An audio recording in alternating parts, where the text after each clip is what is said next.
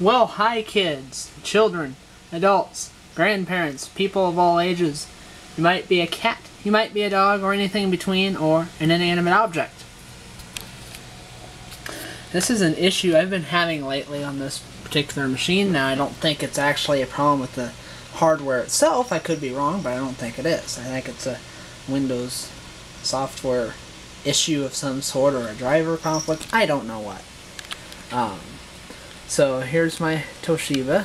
It's a satellite L305D S5874. I've upgraded it with 4 gigs of RAM instead of 3 that it came with, because of course running in dual channel works so much better than when it was not running in dual channel. So this is an issue I've been having lately, the beloved Windows 7 black screen of death, where you go in, Windows starts up, you go and log into your user account, and then this is all you get. Black screen, have a cursor, and that's all you get. Nothing more, nothing less.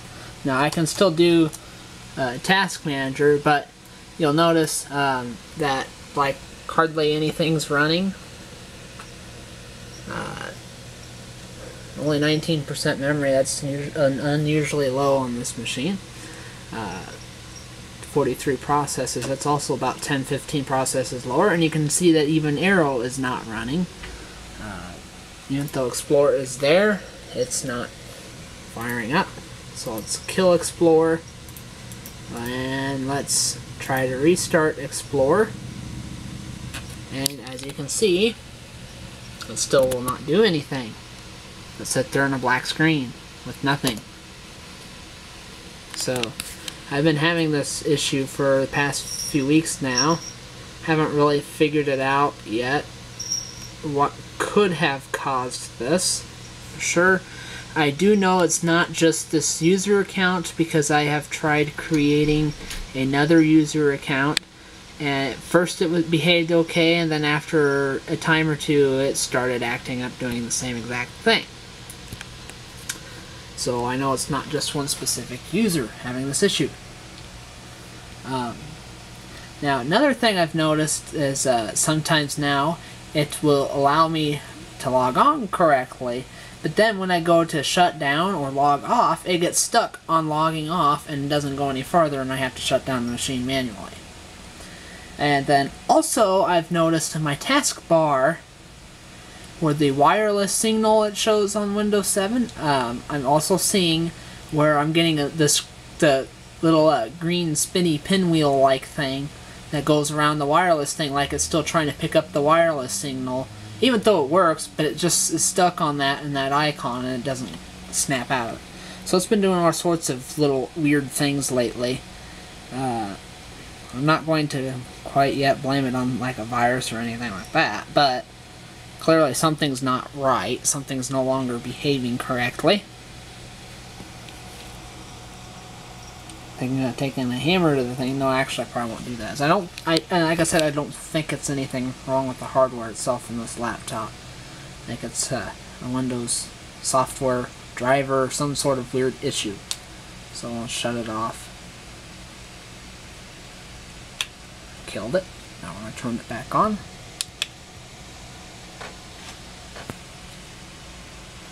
And yes, kids and children, this is May 10th, 2011, and it reached 95 degrees here today, which is a new record high.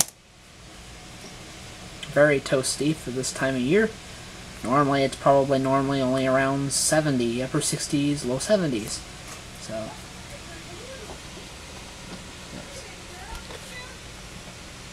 weird.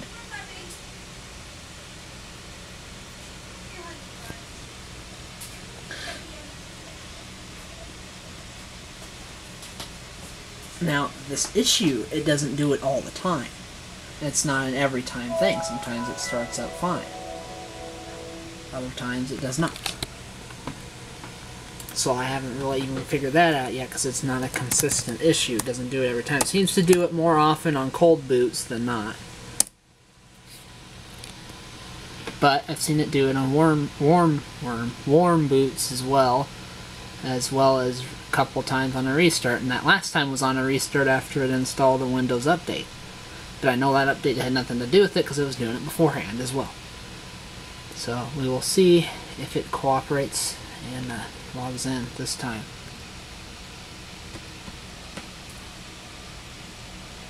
I can't really capture my screen because it's not working correctly. I see now this time it's firing up.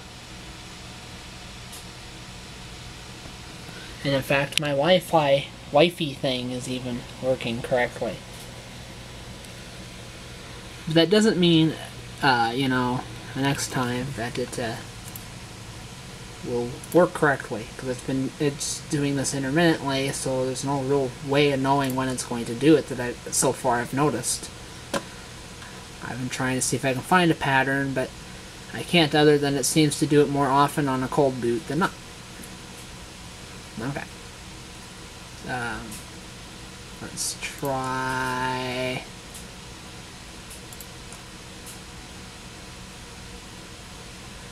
Let's try the event log. I wonder if it's going to tell me anything. Cool. Get to watch me do some troubleshooting.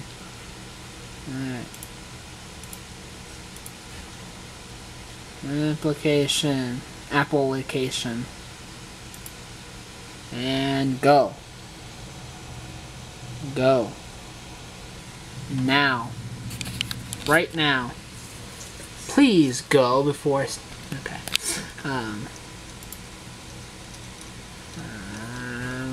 Let's see, got a warning there.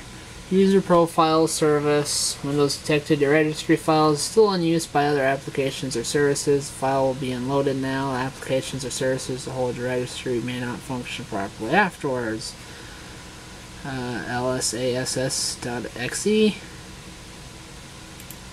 And some registry, blah blah blah. That seems to be the primary problem with that. Let's check something else. Security, audit, success, blah blah blah blah blah.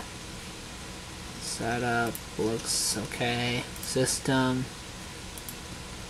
There's an error. Application specific permissions settings do not grant local launch permission for the COM server application CLSID, blah blah blah blah blah blah blah blah blah blah blah blah blah blah. All sorts of gobbledygook.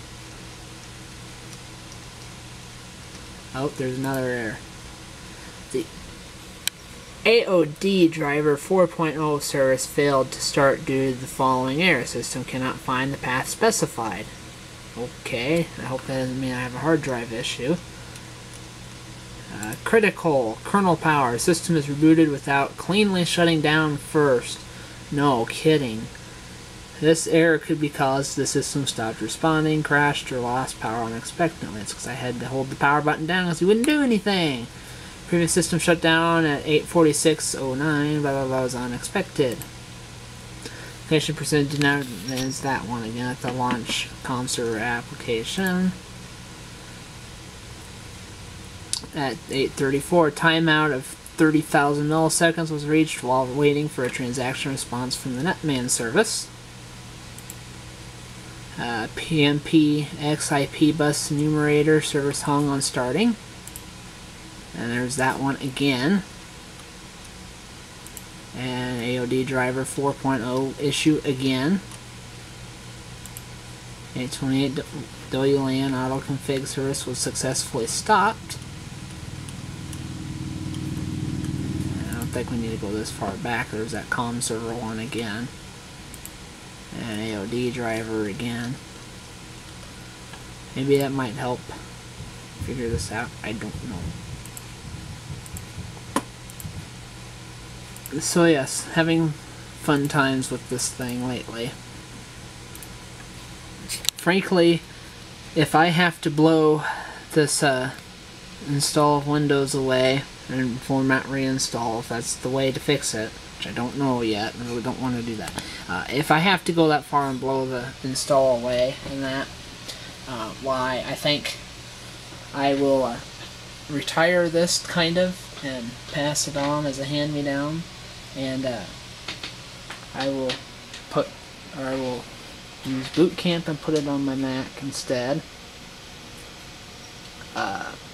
because it's got better hardware, except for I'm going to want to put more memory in it because the MacBook only has 2 gigs of RAM, and I want 4. And this doesn't have a card reader. Probably the top 2 reasons why I already don't have Windows on this thing. But and haven't merged. So I really don't want to spend $200 or $300 to upgrade my what was a little over a year ago, $1,000 MacBook. Alright, so anyway, this is NerdGong, and I approve this message. If you think of any ideas, lovely ideas to fix the beloved black screen of death that seems to be inconsistent, let me know. If I figure out why it's doing this, I will let you know.